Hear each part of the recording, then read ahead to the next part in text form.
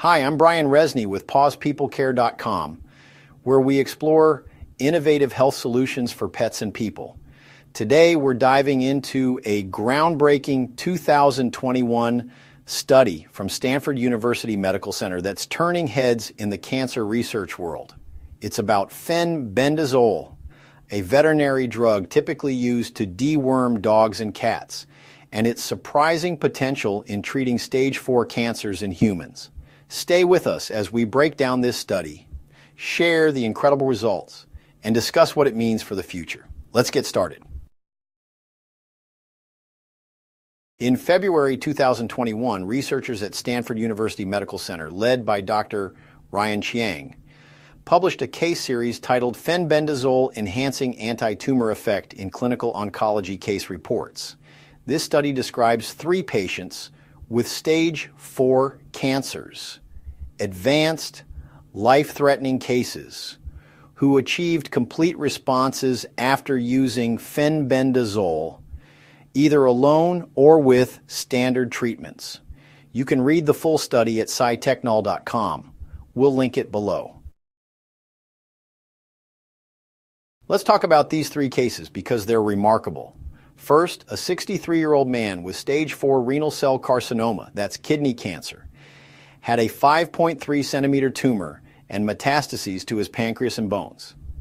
He'd failed 3 rounds of chemotherapy and was running out of options. On his own, he started taking 1,000 milligrams of Fenbendazole 3 times a week. After some time, an MRI showed near complete resolution of the kidney tumor, and the metastases shrank significantly. 10 months later, imaging showed no recurrence of cancer, and he reported no side effects from Fenbendazole.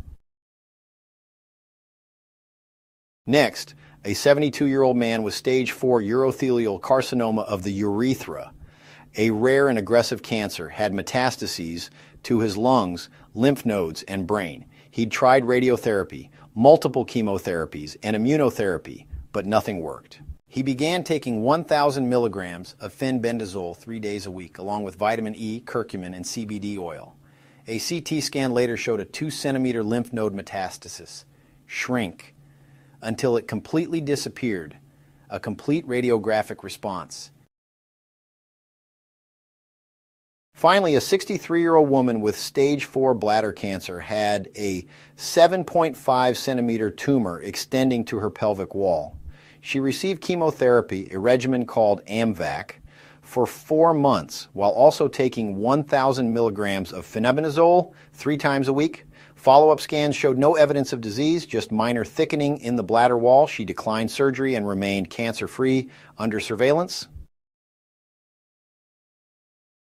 These stories are incredible, right? 3 patients with stage 4 cancers, kidney, urethral, and bladder, all achieving complete responses. But how does Fenbendazole, a dog dewormer, do this? Fenbendazole is a benzimidazole, a class of drugs that destabilizes microtubules, tiny structures cancer cells need to divide and grow. It's similar to some chemotherapy drugs like vinca alkaloids.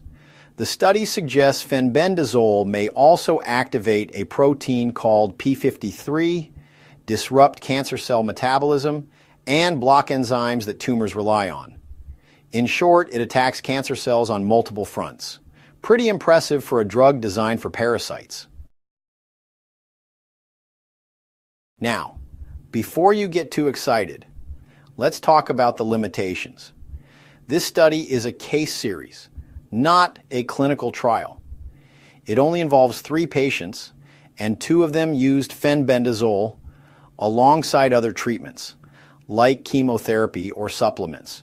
So we can't say for sure that Fenbendazole alone caused these results. Also, Fenbendazole isn't FDA approved for human cancer treatment, and its safety profile for this use isn't fully studied. While these patients had minimal side effects, there's a reported case from 2021 of liver injury linked to Fenbendazole misuse based on social media advice. The researchers are clear we need more studies, proper clinical trials, to confirm if Fenbendazole is safe and effective for cancer. But these cases are a promising start, especially for genitourinary cancers like kidney and bladder. You might have heard about this study on sites like fenbendazolehelp.org, onedaymd.com, or mackiesemdsubstack.com. These summarize the findings and discuss fenbendazole's potential, but they're not primary sources. For the real data, stick to the study itself, available at scitechnology.com. Some claim this research is being suppressed by big pharma or search engines, but there's no evidence for that. The study is out there, peer-reviewed, and accessible. So, what's the takeaway? This Stanford study is a beacon of hope for cancer patients and researchers. Fenbendazole, a drug we've used safely in pets for years, might have a role in fighting human cancers, but it's not a miracle cure. Not yet. If you or a loved one are considering fenbendazole, talk to your doctor first. Never self-medicate, especially with a drug not approved for this purpose. At Paws&PeopleCare.com, we're committed to sharing cutting-edge health insights like this for both people and their furry friends.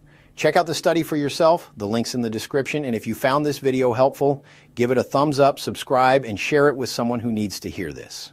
Let's keep the conversation going about innovative cancer treatments. I'm Brian Rezny, and I'll see you in the next video.